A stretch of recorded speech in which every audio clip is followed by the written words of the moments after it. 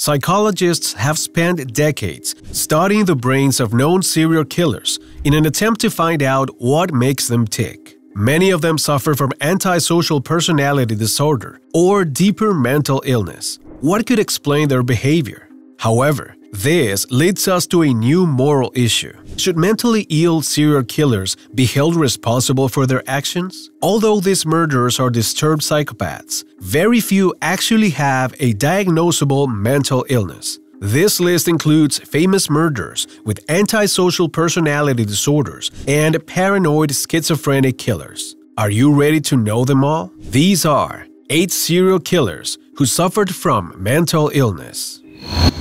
Number 8. Kristen Gilbert.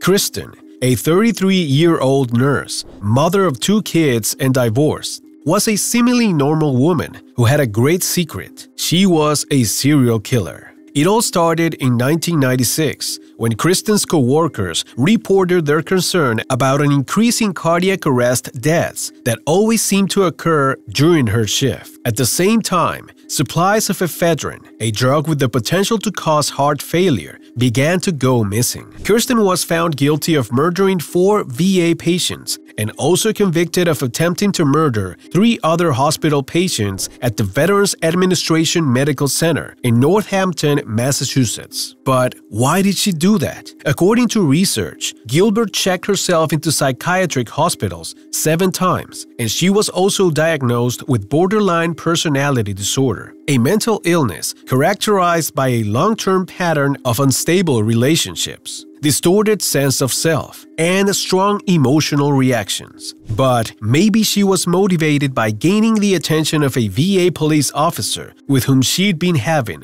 an affair. Number 7. Ed Gein. Childhood and adolescence are 2 important stages in the life of a serial killer, so that's why Edward Theodore Gein, also known as Ed Gein, deserves to be part of this list. Son of a timid alcoholic father and a fanatically religious mother, he became a psychopath with an Oedipus complex, obsessed with blood and torture. Despite having committed few murders, Ed Gein has been known as one of the most ruthless serial killers of all time, and his house was an absolute horror. Not only did the police find the body of a missing boy, but they also found skulls, body parts of other victims, and skin throughout the home. Gein was diagnosed with schizophrenia and declared mentally unfit to stand trial and was sent to a state hospital in Wisconsin. In 1968, a judge found him guilty by reason of insanity, and he spent the rest of his days in a state facility.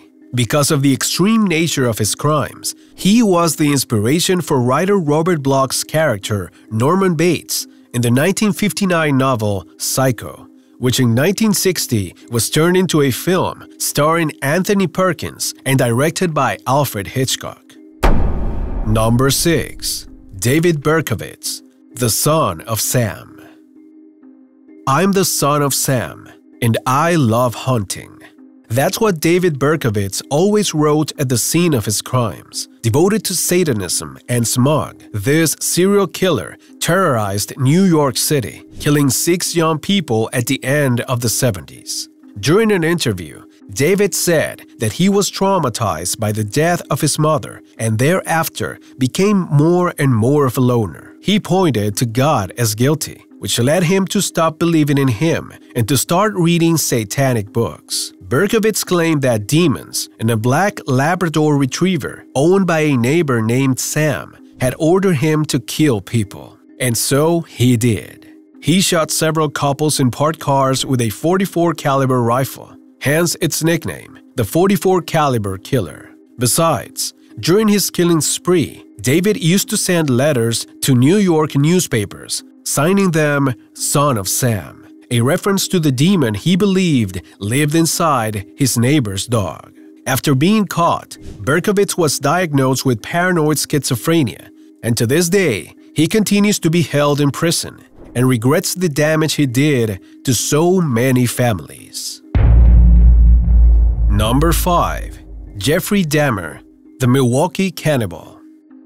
Jeffrey Dahmer was a lively and outgoing boy, or so his father remembered him. This led him to try new things, and one of the first signs of that criminal germ was the mistreatment he perpetrated on animals.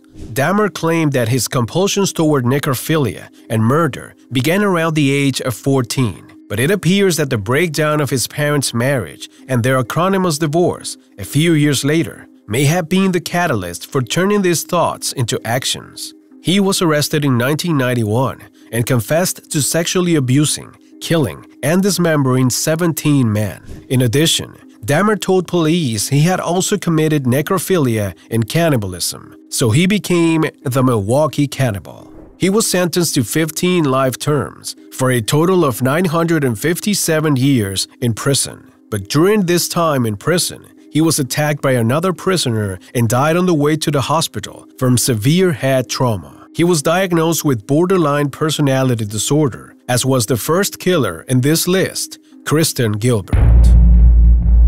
Number 4. Daniel Gonzalez, the Freddy Krueger Killer.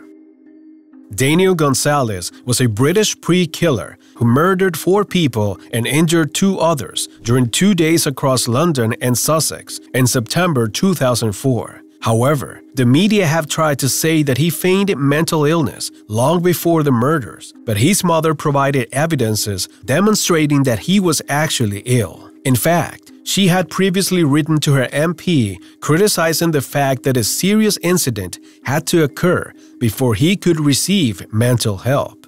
Gonzalez was inspired by horror films such as A Nightmare on Elm Street and Friday the 13th to become a famous serial killer. He went on a drug-fueled stabbing spree, attacking the elderly and infirm, writing about his experiences in letters to himself as Zippy, his past nickname. His letters said how much he enjoyed the murders, one of the best things I've done in my life, and how similar he was to Freddy Krueger. The young man was still only 26 years old when he was found dead in his room at Broadmoor Hospital, England. It was believed to have committed suicide.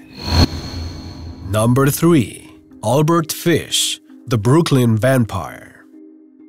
Not all the stories about serial killers are as terrifying as that of Albert Fish, known as the Vampire of Brooklyn.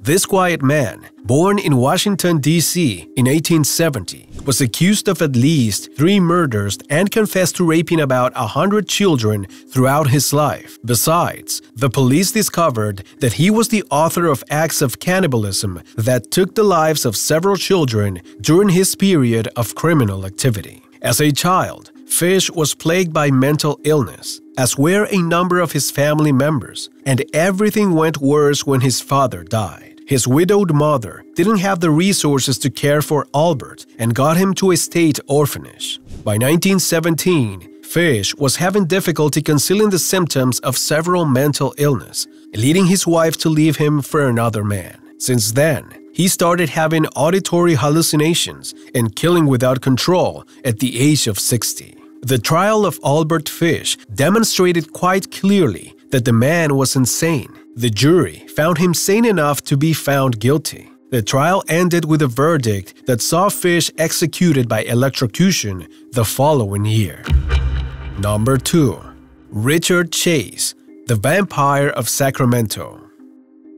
Richard Chase was born in 1950, Santa Clara, California, and his problems grew worse when he got older. Chase turned to alcohol and drugs, which quickly turned into substance abuse. He was disturbed and unhappy as a child, and his symptoms grew worse in adolescence. He set several small fires, frequently wet the bed, and displayed signs of cruelty towards animals.